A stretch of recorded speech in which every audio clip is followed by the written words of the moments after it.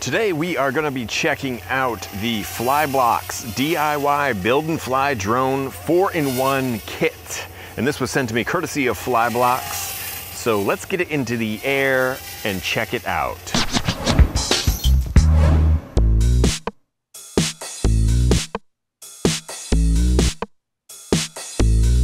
The Flyblocks DIY Build and Fly Drone Kit is, for lack of a better term, basically a Lego drone. So it's going to be a bunch of blocks that stack together, and you can make 4 different types of drones.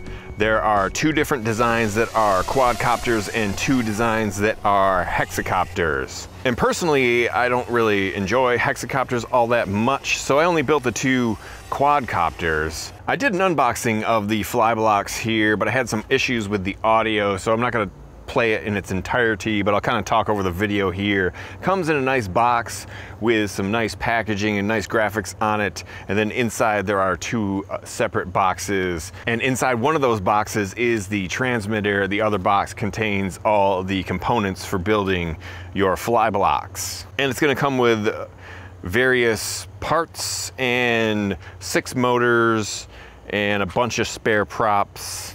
And one thing I will note while I'm talking about props is I've had a few issues where the props, you know, I'll fly a flight and then I'll either crash it or land it hard and then go to repair it and then fly it again. And a lot of the props kind of fly off after a crash. So I'm not sure if that's just some sort of weird thing I got going on with mine, or if it's something that's going to be a problem for all of these. But anyway, the build process of the Flyblocks is very simple. Directions are included and they are very easy to follow. It's really not that hard to build, but the first time you do it will obviously be the most difficult, and then once you get a little bit of experience with it, you'll be building it faster and faster. And it was my experience that I was rebuilding something basically every time I flew it. So hopefully you guys enjoy building if you're going to be looking into this kit. And it is pretty fun. This is focused towards the tinkerer, the builder, Lego enthusiast, if you will. And it's a really nice package. Once you get it all built together, it flies very nice.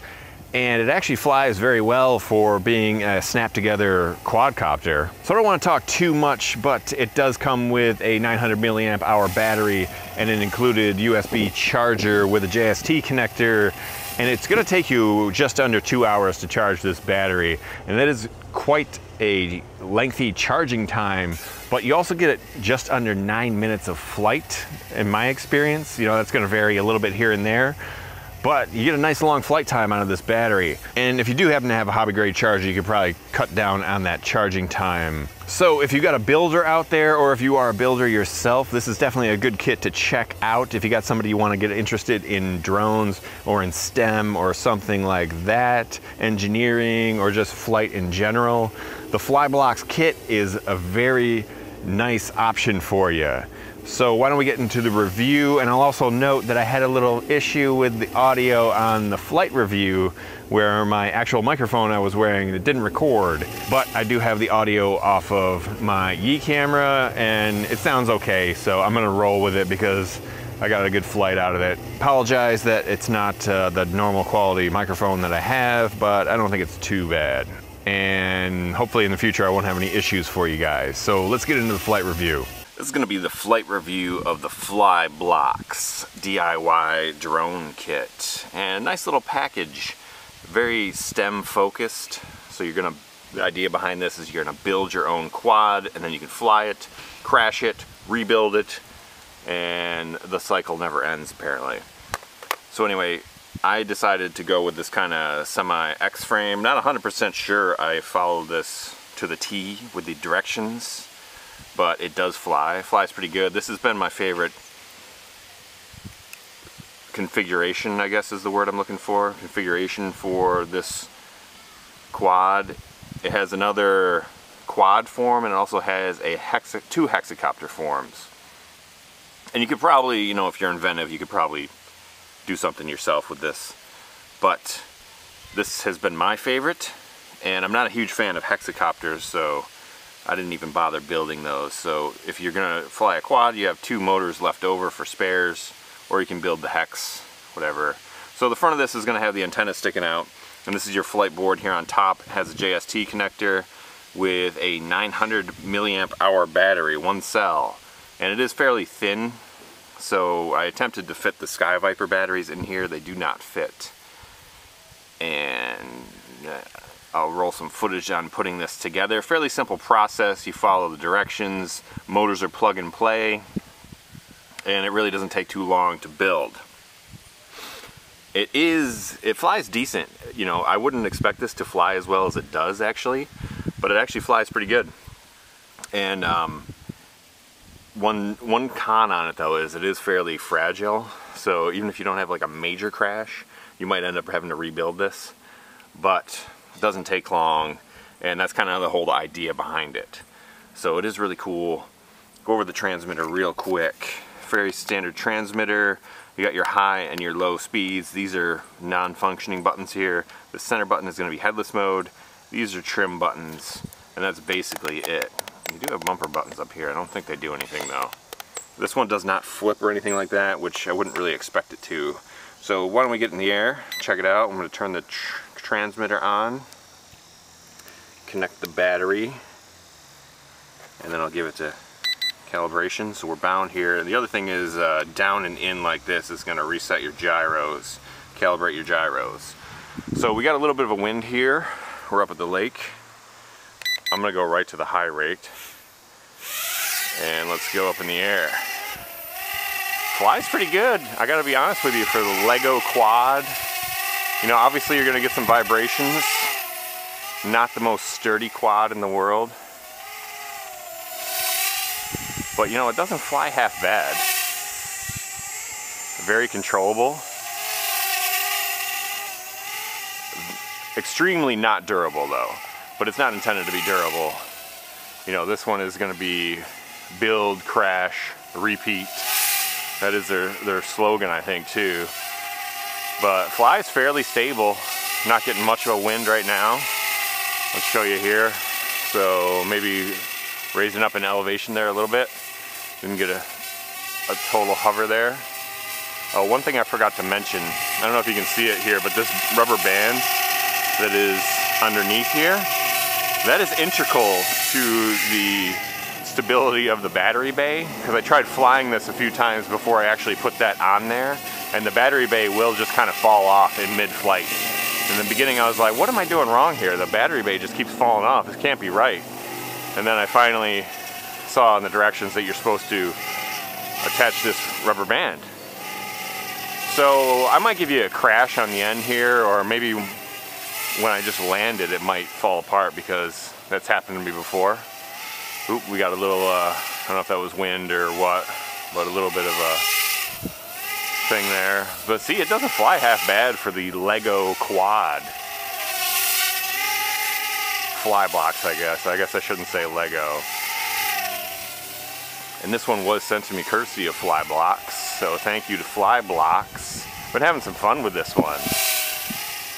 I'd say the one downside is the durability, where you could, you know, kind of, one time I built this thing and then I accidentally hit the headless mode button, and so then when I took off, it went the opposite direction I was expecting it to, and I crashed, and I had to build the whole thing over again. So that's one little kind of con on this. Let's see if we can get a hover. Wind is pushing us back here. I got a little bit of a wind coming from my back, but trying to get a nice hover. I don't think it's going to happen with this wind. It's just a slight breeze, but it's enough to push it back. But this one has decent power for such a unusual little quad. And somebody's mowing their lawn here, so I apologize for that, but hey, what are you going to do? Or maybe not mowing the lawn. That might be a generator or something. I'm not sure what that is. But I do apologize for the noise. But hey, we're out here flying a quad. That's making some noise. So it does do little weird things in the wind a little bit. And I don't know if I think I mentioned earlier, I don't know if I've gotten a full flight time without actually crashing it and having to rebuild it. So I'm going to try to keep this one in the air and see what kind of total flight time we get out of this 900 milliamp hour battery. It is a pretty impressive battery size. It is thin though, as I said earlier, so you're going to be somewhat limited on what you can fit in there. but it does have the JST plug. So there we go. We got some good stability here. Maybe drifting a little bit that way. I don't know.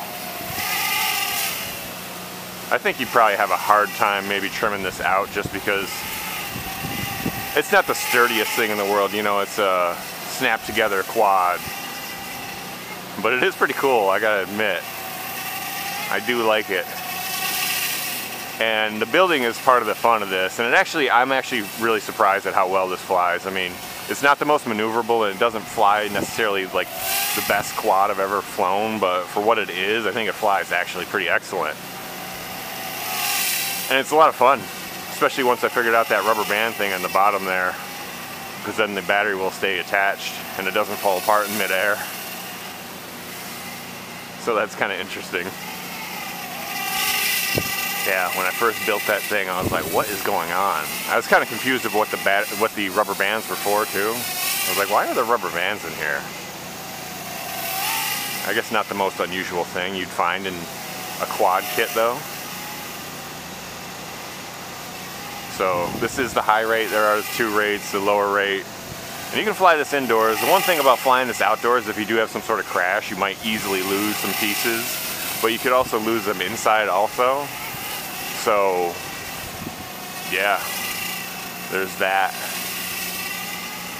But yeah, it doesn't really funnel, not quite quick enough to funnel, maybe a little bit. But I mean, this isn't going to be your acrobatic quad. It doesn't fly half bad though, I gotta be honest with you. For just snap together pieces, it's pretty cool. Getting some wind pushing us around here. Let's see if we can bring it in for a close-up. Kind of a little on the loud side, but not too much. Rattles around a little bit. But as I said, you know, the pieces aren't in there 100% super sturdy, so not super surprising really. I do kind of wish you had more space in that battery bay to fit a more standard sized battery, but you're getting a nice long flight time here. I don't know, well, I'll have it on the screen when we get to the end here. But, you know, we got a little bit of a breeze and it's flying well. It's not really bothered by it too much. So this is an impressive little kit. You know, if you guys like building stuff, if you're into STEM or into engineering, if you got kids that like that sort of thing, this is definitely a good kit for it. I mean, look at this thing flies. I don't know how long we've been flying here, but we've been up in the air a while.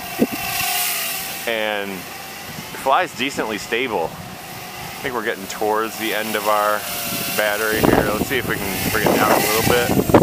That is one other slight con on it, that it's hard to tell when you're getting an LVC warning because the LEDs are on the top of that flight board. That's the only visible LED I can see. I'm not sure. And of course the wind is picked up, so I'm not. Let's see if we can, I can't tell. It's this one little, I'll show you when we finally land this. I'll show you where the LED is, but not very visible from when you're in flight unless it's below you.